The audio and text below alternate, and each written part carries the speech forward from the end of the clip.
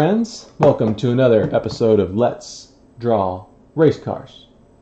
I'm Boris, and I'm here at my house. We're staying indoors, staying home, staying healthy, staying safe. It's our lunch hour. Why don't we pick up some old hobbies? Why don't we pick up some new skills? Let's draw some things.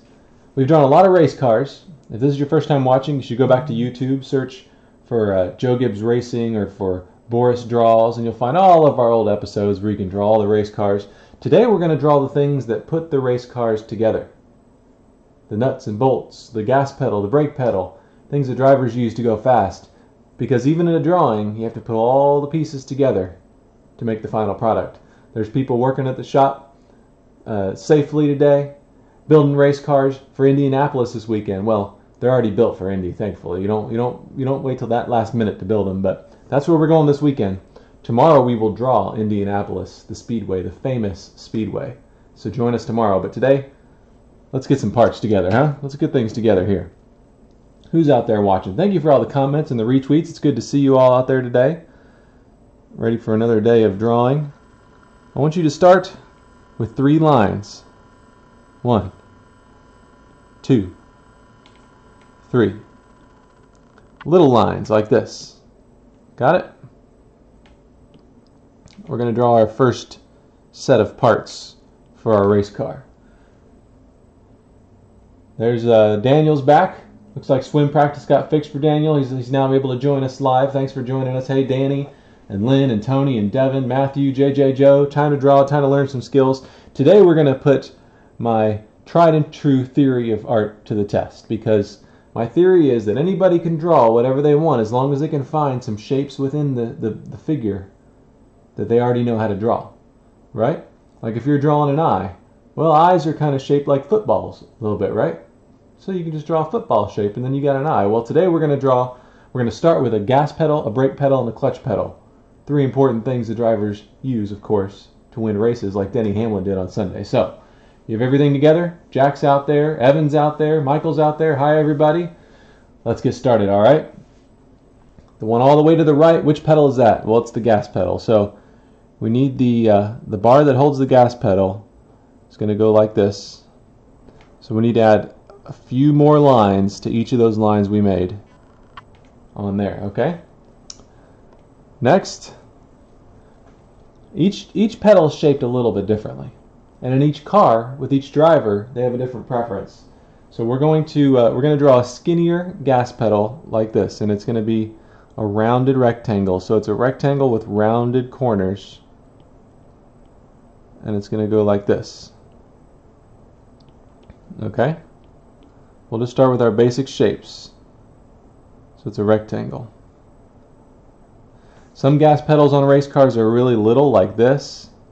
Some are a little wider. It really depends on the driver.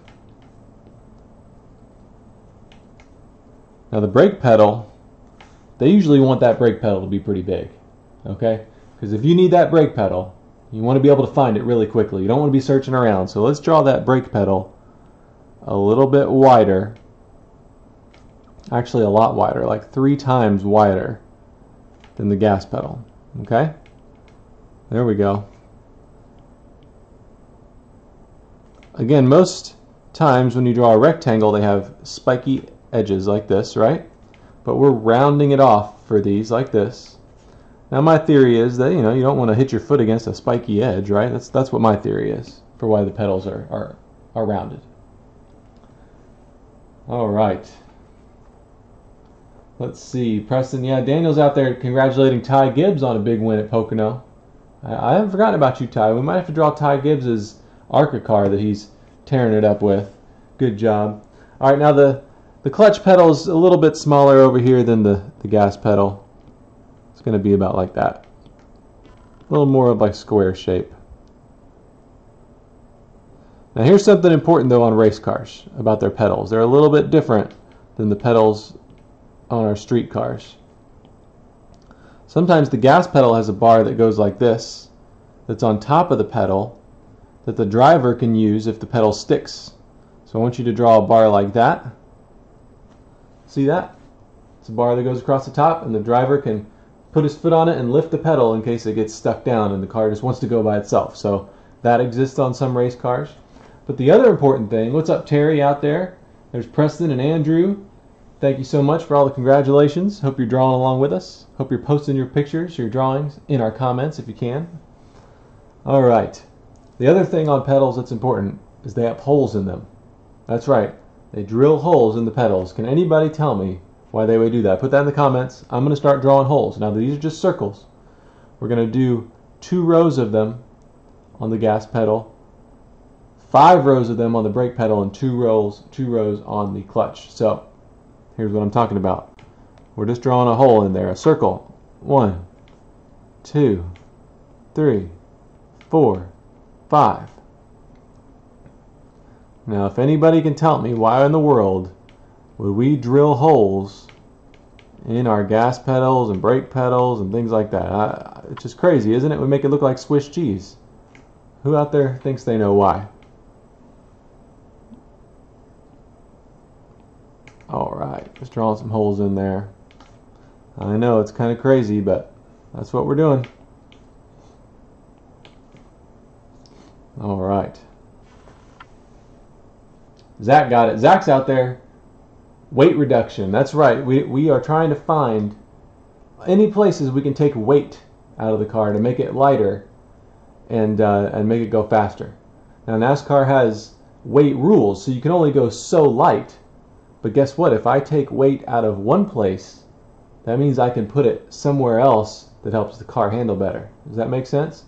So if the pedals, if we want the weight to be back on the left rear or on the left front tire, we don't want them where the pedal is, so we take weight out of the pedal and maybe we'll find a way to put it somewhere else. So that's why we take out that metal that's in the pedal. The metal in the pedal. Good job, Zach. That was Zach's first comment. He was waiting back there. He wasn't saying much, but he came out right at the right moment and dropped some mad knowledge on us. All right. Let's see here. Worth got it right too. Preston got it right. Jack and Amanda got it right. Daniel's got it right. It's about speed. It doesn't make the car faster just removing the holes, but it does help us handle better. Next, let's just fill it in with some silver or some gray or whatever color you have. I already covered one of my holes. Oh well. We're just going to fill in those pedals. I bet these pedals get hot, by the way. Drivers wear heat deflecting booties, and they really help keep the driver's feet cool. A lot of metal down there on the feet. Now, the easier way I'm going to do this is I'm going to cover up my holes here and I'm going to erase them later because it's going to take a while to color around them. And by the way, if it takes you a long time to color in these big shapes, you can save it for the end. You know what to do now, so you can save it for the end if you need to. I can go pretty quick on my iPad here with Procreate app. But if you're using colored pencils or crayons or anything like that, sometimes it takes a long time to fill in those colors, doesn't it? Look there, I can just erase my hole in there. Alright. Alright, now those brake pedals are nice and light, and we can set up that car in a different way. Alright, we're not done. We got to draw some more parts and pieces, because it's the part and pieces of the race car that really bring it together, right? Jack says it looks like Swiss cheese. That's right. Let's draw a lug nut now. The lug nut is, of course, what keeps the wheel on the hub on the race car, right? We have 5 of them, and we have to keep them tight, or else, as you saw on Saturday, Denny Hamlin was worried about a loose one. It caused a really bad shake, a bad vibration. So with this lug nut, we are going to do a hexagon, which means 6 sides. So draw a line like that, and then a line like this. See how far apart they are and see how short they are? See that? This is one way to do it. And then you can draw another set of those lines on the opposite side like this. Look how they don't touch at all. They'll touch here in a second. We'll make them fixed, but that's how I start. I'm going to show you another way in a second if this way is too hard for you. After this, you just connect them like that, and like that, and like that. And now you have the outer edge. And that's actually an octagon. That's not a hexagon, is it? No, that's an octagon. It's like a stop sign. And then you draw a circle in there, like that.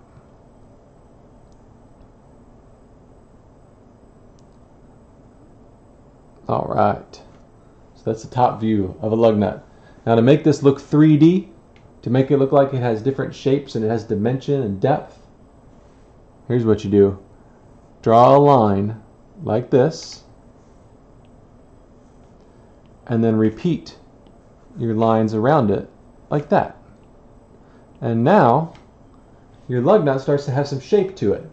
On the inside, also do a half moon shape like this.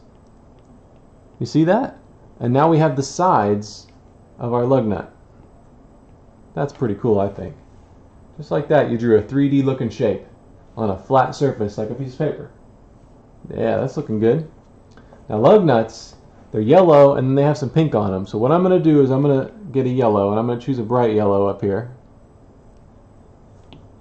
And I'm going to color the top face of our lug nut in bright yellow up here like this.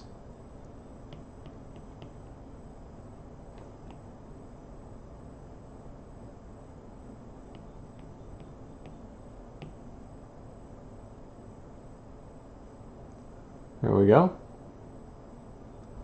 And now on the sides I'm going to choose darker yellow, and actually I'm going to make it a little bit orange, because if you start getting too dark on yellow it kind of looks brown, but we're going to go in here, we're going to choose like a brownish bronzy kind of shade, and I'm going to color in the sides. And this is really going to make it look like it's 3D, because this is different shading and shadows. The light is bouncing off the lug nut in different ways here. Look at there. That's a pretty good looking lug nut if you ask me. Don't forget the inside. The inside here where the threads are, so that it spins. You can put it in there and then make that darker. Make sure you make that one of the darkest parts, because there's not much light getting into that area of the lug nut. See that?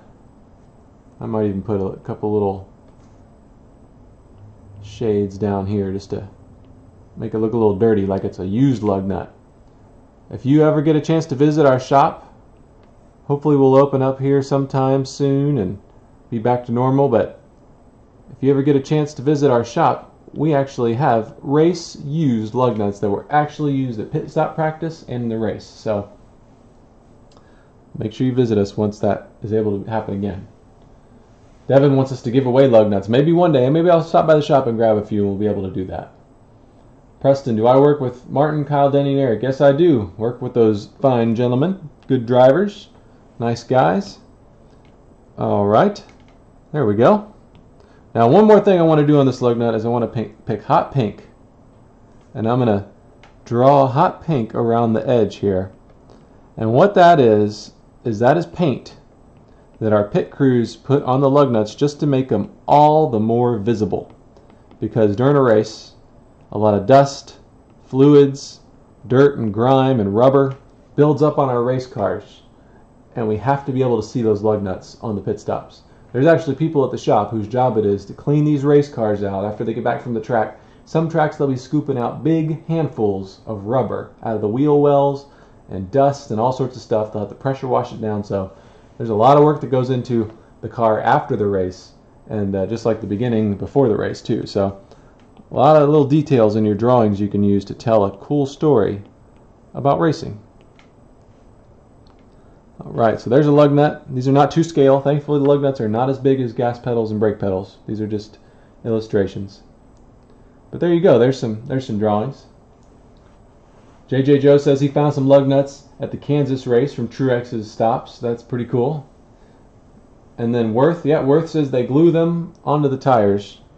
So they put some glue back here on the lug nuts so that they're there when they're ready to change a wheel. Well, I appreciate you watching. These have been some fun parts that we've drawn. We've used a lot of our shapes to bring them together. We used a lot of colors to really make them look 3D. These aren't the first race car parts we've drawn. We've drawn the engine and brakes and the exhaust and the gas tank. How about our final part will be a shock absorber. You know, there's people on our race team who their main job is to deal with shock absorbers and to rebuild them. You know what they're for? Well, in our cars on the street, they're to make the ride a little bit better and smoother. But on the race cars, they actually don't make the ride smoother. They make it rougher because they stick the car to the track. When a car hits a bump, it wants to bounce back up, right? But the shock absorber keeps it stuck down to the track, and that's what you want on a race car. So draw a big tall number 11 for me. And I'm going to show you the shock absorber here. My buddy Ron on the race team, I'm thinking about him. He retired from being a specialist with the shocks, but he would always show me how to do it. Also Mr. Chris Chase out there, he's another buddy. So at the bottom of your number 11, draw a little curve kind of like this. Alright? And then at the top, draw the same curve. This shape is called a cylinder. It's kind of like a chip can or a drink. And then draw another curve at the top. Okay? Kind of an oval. That's going to be the top of our shock absorber. And then where it bolts to the car, it has this kind of C shape up here. And that's where it bolts to the car. So you can put that little shape up there. Okay? Up in this cylinder here, there's fluid that works against the pressures that the car is going through, and it regulates how much movement the car can have over bumps and over shifts of weight. At the bottom, I want you to draw number 11 again, but even skinnier down here, even skinnier, because this is the shaft that goes up into the cylinder on the shock absorber. And then again, draw your circle at the bottom so there's a place to connect it. There we go. That's a pretty good looking shock absorber. Now that's not exactly true to spec. Some of my engineering friends out there are going to know I missed a lot of parts, but that's just a simple illustration to show you what a shock absorber looks like. And that shock absorber is going to be up here behind the wheel of the car. Preston says that his Pop-Pop lived near Martin's family in New Jersey. That's pretty cool, Preston. All right. Well, thank you all for watching. You can color this shock absorber with some goldish bronze colors, kind of like our lug nut. Up there, I like to kind of make them look like this because it's metal. Put some streaks up there. Go up here and pick a darker color like this. A lot of these that I've seen kind of have this darker color look to them up here. And then there's silver down here at the bottom. There's all sorts of colors you can find with shock absorbers, but that's what I'm going to choose for mine. There we go. Well, just like that, we've drawn some parts and pieces of the race cars that help us get to victory lane. Tomorrow, we're going to draw one of my favorite speedways, Indianapolis Motor Speedway, because that's where we're racing this weekend on the 4th of July. I hope you all have enjoyed this. Make sure you send me your drawings and show me the creations you make and the stories you tell with your artwork. Thanks for watching. Tanner, good to see you, buddy. Thank you all, Devin and everyone for watching, and we'll get back to you next time.